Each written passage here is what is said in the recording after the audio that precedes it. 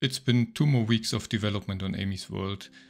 The latest weekly build, which you can always try out in your browser on my itch.io page, has just a few visible improvements. First of all, I couldn't stand the static player symbol on the map any longer, so I did an animated version of Amy. There were some bumps learning how to do cutout animation in Godot, which I'll talk about later in this video. I also made proper screens for winning or losing the quest. Amy doesn't really die in the game, so she is carried home by an ambulance drone when she runs out of energy. These visual tweaks might not seem important at this stage, but I do think they help set the tone of the game and add a little personal flavor. So I attempt to steadily improve things like this, even when I am mostly working on other bigger parts of the game. It does help to have committed to do weekly updates on my itch.io page. I can't really get away with not doing anything visible on the game for a week. Also, even if nobody is really playing the game yet, it's still just one tutorial level. I do test each build before updating and always end up finding and fixing a few bugs that I hadn't noticed before. Should be good for quality in the long run. Most of my time though currently goes into fleshing out the procedural history and quest generation system. On the surface, Amy's World is a card game, but the game is really about exploring the history of this world. And there's a broad narrative arc of a collapsing old civilization and its technology. I am aiming at a mix of procedural and handcrafted narrative elements.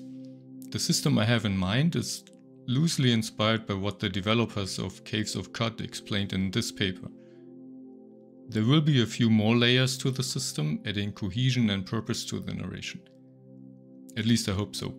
It's all very experimental and very exciting. I just hope I'm not going to lose my remaining hair over this. As you can imagine, setting up such a system involves a lot of data wrangling.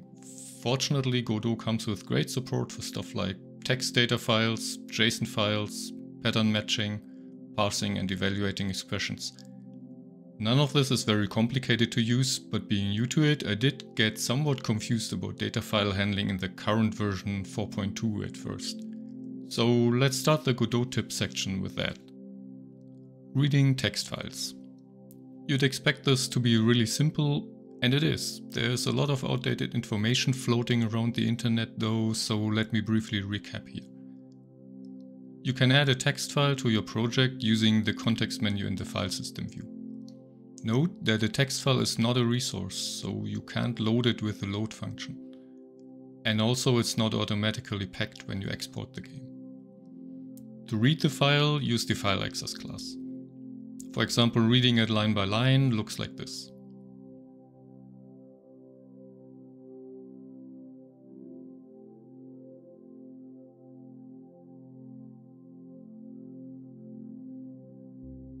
To make sure the file gets packed with the exported project, add it to the exporter options here.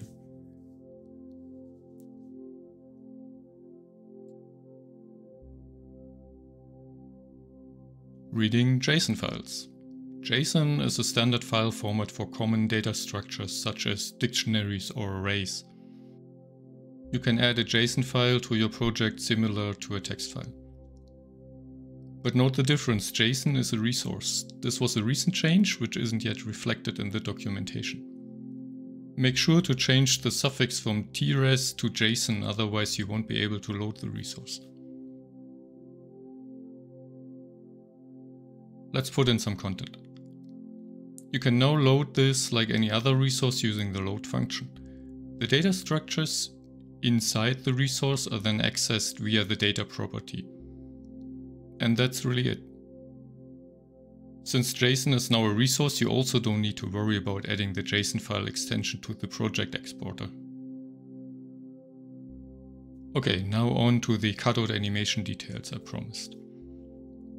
To get to know the system, I was attempting to follow the Godot tutorial on cutout animation, but it's not working like that anymore. This page is outdated. After digging around a bit for more information, I have followed this approach. All the sprite parts are kept together at the top of the scene. The order of the sprites determines render order, so you can keep the far leg behind the front leg, for example. All the bones have to be children of a Skeleton2D instance. You set up the hierarchy by creating a tree of Bone2D children.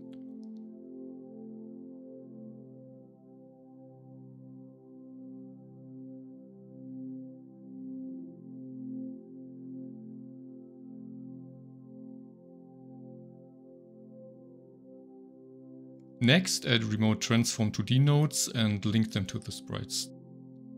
The transforms of these nodes will be copied to the sprites. Setting up this indirection looks like useless additional work, but apart from keeping the render orders separate from the skeleton definition, I like the flexibility. It's easy to swap out and reassign sprites without messing with the hierarchy.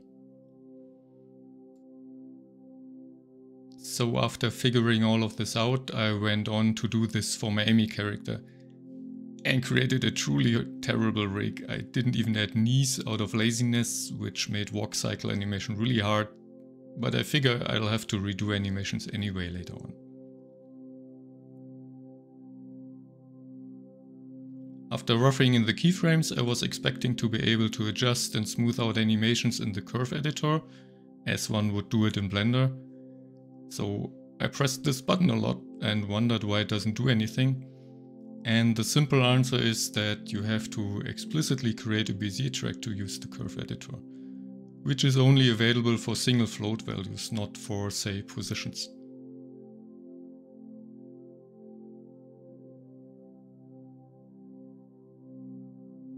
Well, I got a halfway decent walk cycle done anyhow, and it's still a big improvement.